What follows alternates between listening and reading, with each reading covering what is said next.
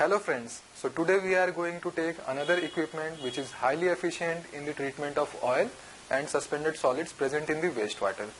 This equipment is called dissolved air flotation system and very commonly it is known as DAF. So my name is Kishla and this is my channel Ecosphere. In this channel we take different topics related to the environment, pollution and its control. So let's start today's topic. So DAF systems are very commonly used nowadays. It helps remove suspended solids and oil present in the water. It works in various kinds of industries like paper, textiles, slaughterhouses, food processing, dairy, automobile, electroplating and many others.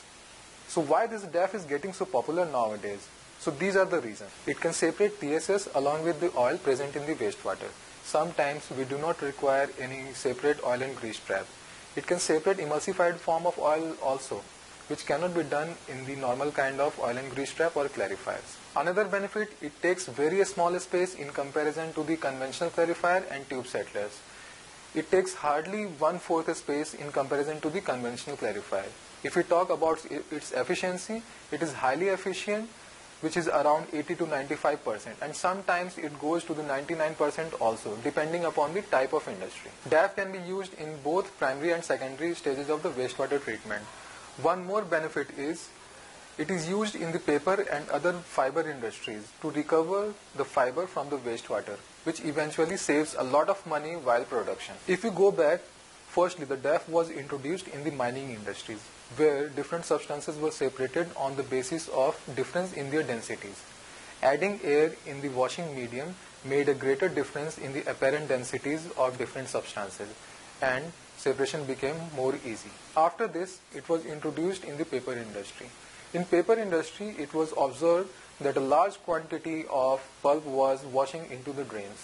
Initially, it was recovered by using large gravitational settlers. But introduction of DAF made it very easy and convenient. It worked both commercially and reduced environmental damage at the same time. And after this, it was successfully introduced in various kinds of industries. DAF has many components, but main components are air compressor, high pressure pump, air saturator, pressure reduction valve, chemical dosing systems and flotation tank. Now let's see all these components in detail through this diagram. Air compressor is required to get the continuous supply of air at the required pressure. High pressure pump is required of around 6.5 kg per cm square.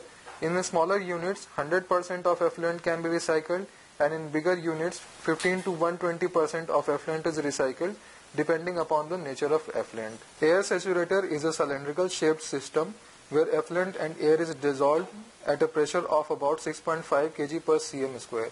We need this pressure because micron sized air bubble do not dissolve properly at lower pressure. Pressure reduction valve is placed just at the inlet of flotation tank to reduce the pressure generated in the air saturator.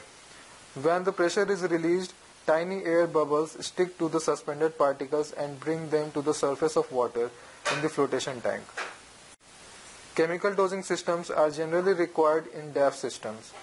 Different coagulants and flocculants are dosed in the effluent to get the bigger flocks of suspended particles.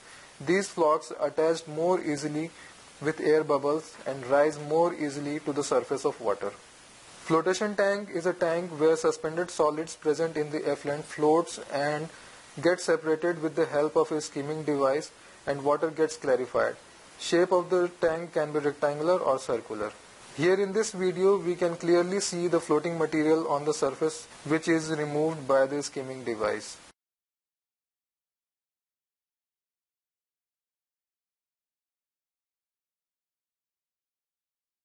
So this was a brief description of the DAF system. In the coming video, we will discuss its detailed design. Until then, goodbye.